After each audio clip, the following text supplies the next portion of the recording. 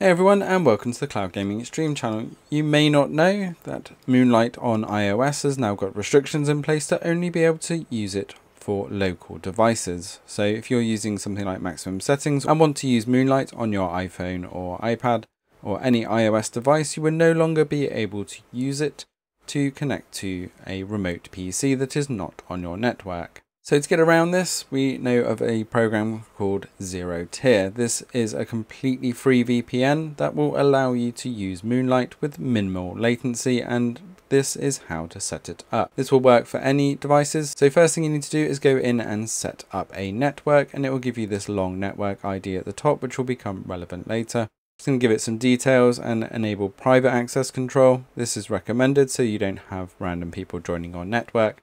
And then it will by default pick one of the 192 ranges, but just so it doesn't conflict with your network setup, my network uses the 192.168 range, so I'm going to move it to the 10 range. So do check whether you are on the 10 or the 192 locally, and then just switch it to one of the others.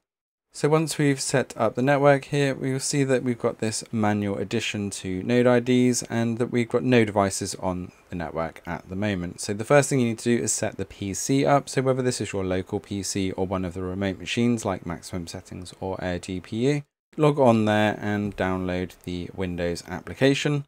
Once you've downloaded that, get it installed. And then when you run it, you'll see it running in the system tray, as you can see on the right here. And you'll see that there is a ID of the ZeroTier node, which is the local PC here. So we're going to take that node ID. If you click it, it will copy it, and we can go and add that to the devices list on the network that we just created.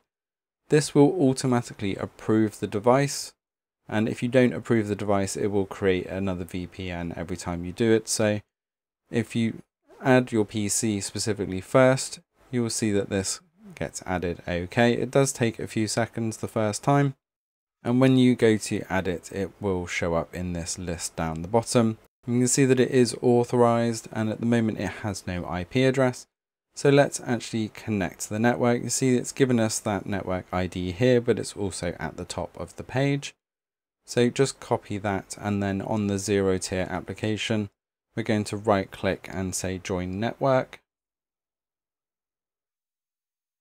And then we paste in that network ID. And we're going to say allow default so that we can route through here locally.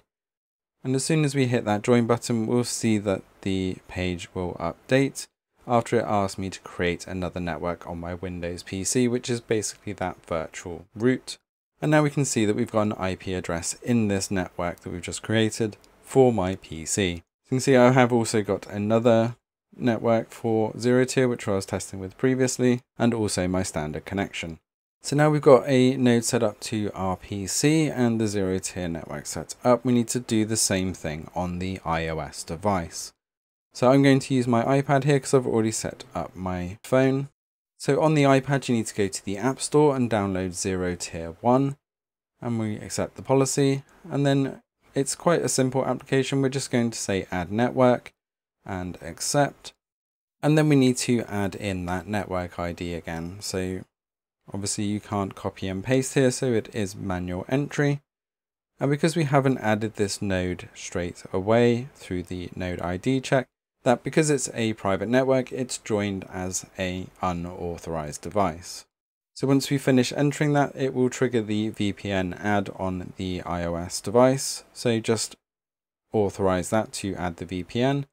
And then when we try to connect, we'll see that the connection will fail because it is unauthorized.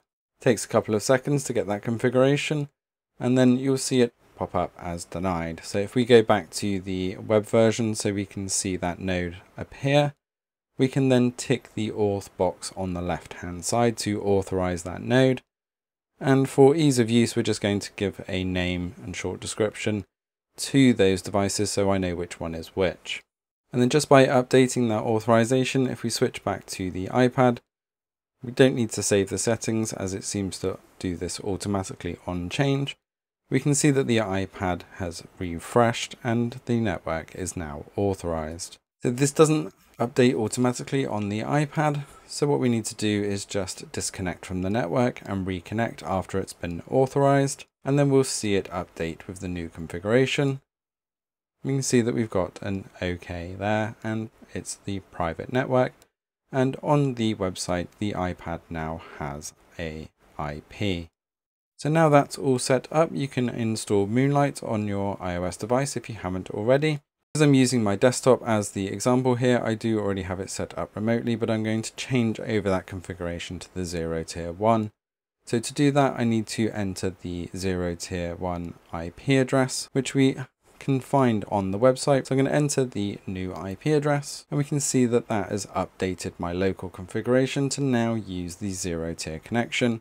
And I can now RDP to my machine over any Wi-Fi if I'm out and about and I've got a hotspot connected, or if it was my phone or I've got 4G on the iPad, then I can connect via the 4G now. So that's how you set up ZeroTier One for Moonlight so that you can now use it on iOS devices externally.